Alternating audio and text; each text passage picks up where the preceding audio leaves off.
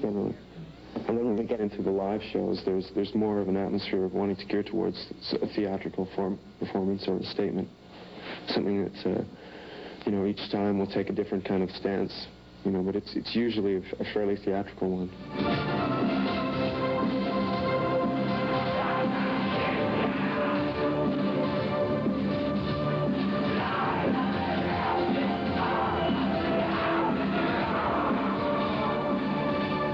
For me, it gives me a mode of escape in a lot of ways, and a lot of issues have to deal with the fact of how real is real, because reality is something that has to be dealt with sometimes, and a lot of people live too real, and I think they need to live a little more unreal.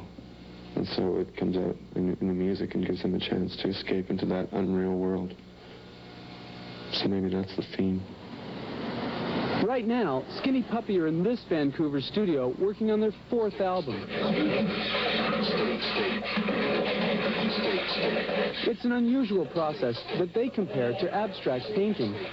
Kevin Key and Dwayne Guttel lay down broad strokes of sound before their reclusive frontman, Nivek Ogre, comes in to apply his tortured, garbled vocals, which deal with everything from animal rights to AIDS. You make some really disgusting sounds with your mouth, like this. Ready, Dwayne? Oh, wait. Go. And then, after you've done that, You guys are insane.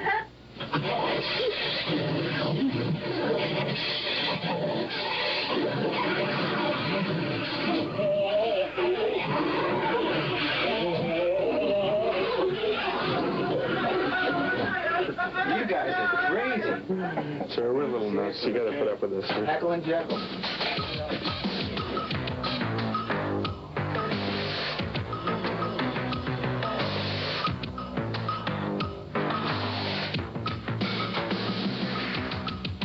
The Skinny Puppy sound was born 5 years ago when Key and Ogre, bored and flirting with what they called self-destructive behavior, started experimenting for their own amusement.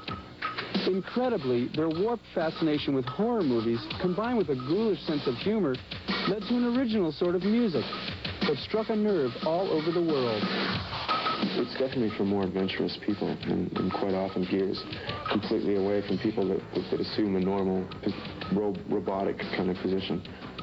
And it gears towards people that need that type of thing, you know. And there's a lot of people out there. I mean, we're meeting people worldwide that are fanatical. And you know, we support those people because they're the same kind of people that we are.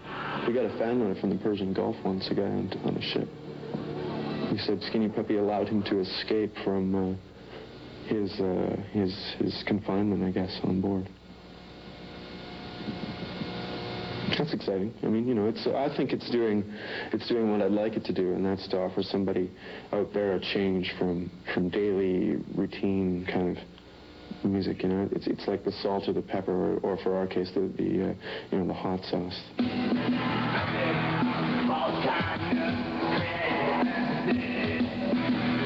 Skinny Puppy's been most successful in Europe and America, where, believe it or not, they hit top 10 on Rolling Stone's dance charts. Their low-budget, highly disturbing videos are hot stuff in big city dance clubs, although most music television programmers have banned them. And Tipper Gore's conservative watchdog group, Parents Music Resource Center, has gone after them, suspecting subliminal messages in Skinny Puppy's music. Could it be Satan worship? We love sending out secret messages. None of them are satanic, though. We send out lots of backwards, you know, flip it around and spin it backwards, and you know, I mean, that's all part of the fun, really. But nothing gears towards any serious kind of mass. You know, we don't go to mass in the middle of Stanley Park and bend down and or anything, you know. I mean, it's all in a day's escapism. As far as the videos, they were banned because of suspicion of content.